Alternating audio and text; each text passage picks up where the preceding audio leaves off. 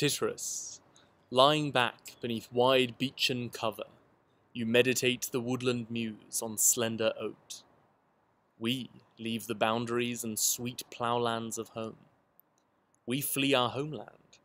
You, Tityrus, cool in shade, are teaching woods to echo lovely Amaryllis. O Meliboeus, a god has made this leisure ours. Yes, he will always be a god for me. His altar, a tender ram-lamb from our folds, will often stain. He has allowed, as you can see, my cows to range, and me to play what tune I please on the wild reed. I am not envious, more amazed. The countryside's all in such turmoil. Sick myself, look, Tityrus, I drive goats forward. This one I can hardly lead. For here, in the hazel thicket, just now dropping twins, the flock's hope, on naked flint, she abandoned them. I keep remembering how the oak trees touched of heaven, if we had been right-minded, foretold this evil time. But give us that god of yours. Who is he, Tityrus? The city men call Rome, I reckoned, Meliboeus, fool that I was, like this of ours, to which we shepherds are often wont to drive the weanlings of the ewes. So puppies are like dogs, I knew, so kids are like their mother goats, so I'd compare big things to small. But she has raised her head among the other cities, high as a cypress tree above the Guelder rose. And what was your great reason then for seeing Rome? Liberty, which, though late, looked kindly on the indolent, after my beard fell whiter to the barber's trim, looked kindly, though, and after a long while arrived, after Amaryllis had us, and Galatea left. For, yes, I will confess, while Galatea held me, there was no hope of liberty, nor thought of thrift. Though many a sacrificial victim left my pens, and much cream cheese was pressed for the ungrateful city, my right hand never came back home heavy with bronze. I wondered, Amaryllis, why you wept and called to the gods, for whom you left fruit hanging on the tree. Tityrus was away. The very pines, Tityrus, the very springs, these very orchards called to you.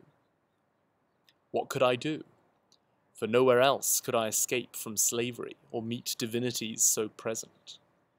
It was here I saw him, Meliboeus, the young man for whom twice 6 days every year our altar smokes. It was here to my petition he first gave reply. Graze cattle as before, my children, and yoke bulls. Lucky old man, the land then will remain your own, and large enough for you, although bare rock and bog with muddy rushes covers all the pasturage. No unaccustomed feed will try your breeding ewes, and no infection harm them from a neighbour's flock. Lucky old man, among familiar rivers here and sacred springs you'll angle for the cooling shade. The hedge this side, along your neighbour's boundary, its willow flowers, as ever feeding hibbler bees, will often whisper you persuasively to sleep.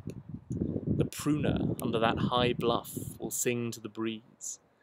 Nor yet meanwhile will cooing pigeons, your own brood, nor turtle dove be slow to moan from the airy elm.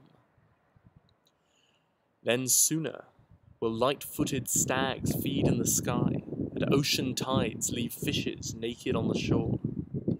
Sooner in exile, wandering through each other's land, will Parthian drink the Arar, or Germany the Tigris, than from our memory will his face ever fade. But we must leave here, some for thirsty Africa, others for Scythia and Oax's chalky flood, and the Brittany quite cut off from the whole world.